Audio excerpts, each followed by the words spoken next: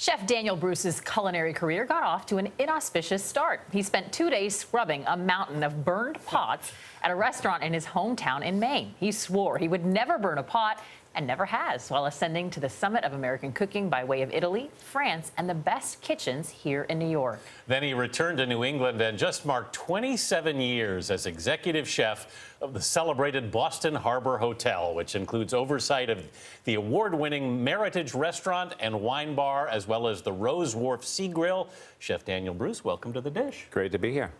Tell us what you brought. So I brought some sea scallops from George's Banks, pan-seared. I have native corn, great time of year to have corn. Harvest vegetables or late summer vegetables simply roasted in the oven. Wild mushrooms with polenta, and my take on ants on a log. Tell us about the drink, and I also want you to share with our viewers what you told me about buying scallops, because it's a great tip. Sure, so two things. The scallops, when you buy them in the store, make sure to get only translucent scallops. If they're white, they've been either previously frozen or there's been water added to them, and they'll be hard to cook. Secondly, the drink is a apple cider. The first press of apples just happened last week in Massachusetts. So I have that with rose water and rose hips. I'm very glad you filled my glass very full.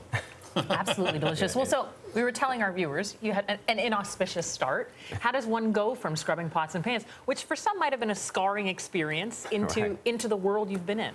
Well, no, as soon as I did that, I said I really love there was a lot of energy in the kitchen. There was always a lot of energy. So I said, what do I have to do to move on to a dishwasher, which was my goal back then. so quickly became a dishwasher and then started prepping when the chef asked me to make a few salads. And after that, I was like bitten. I had to be in the kitchen all the time. So.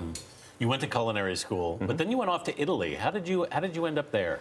So I met a two-star Michelin chef, Angelo Patacucchi. He came to the United States to do a wine dinner, an Italian. And as soon as I saw the food he did, I was like, wow, I thought Italian food was tomato sauce and spaghetti. And there was no spaghetti or red sauce. So I was like really amazed. And he was there for 2 days. And every time he saw me, he said, wow, you never leave this place. I said, I'm already home. So he said, you have to work with me. So back then, of course, there was no phones. It was all done through the mail. Right. And he said to be at this place on the 27th of September, and I was there, and I got there, and 5 minutes later he rolled in.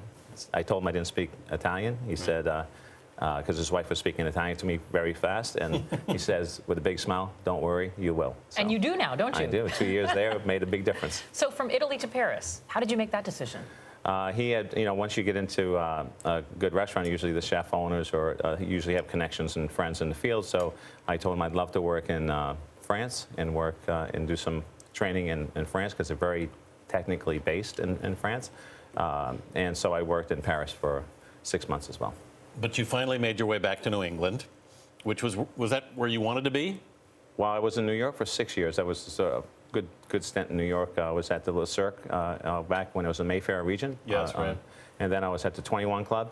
Right. We decided to have a family, and we thought it would be nice to have a smaller town to raise the children in. So I was offered a job up at the Boston Harbor Hotel, and I'm like, what would I work in a hotel for? Being a restaurant guy only. But 27 years later, it's been great, and I run them like restaurants. So. It's a sort of a rare statistic, 27 years in one place. With your level of experience, is it hard to challenge yourself to keep the menu innovative? No, because every morning I get up, I'm excited about what I have for ingredients. I'm excited by the people I work with.